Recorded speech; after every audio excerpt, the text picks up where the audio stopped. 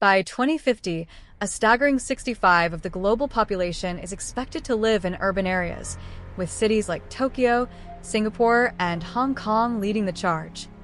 One of the most surprising revelations is the rise of vertical farming. Gone are the days of traditional farming methods, which require vast tracts of land and resources.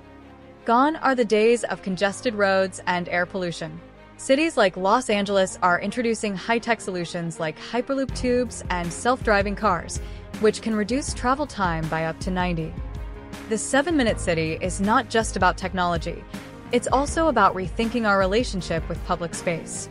Cities are rediscovering the importance of community hubs, parks, and green spaces, which can have a profound impact on our mental and physical health.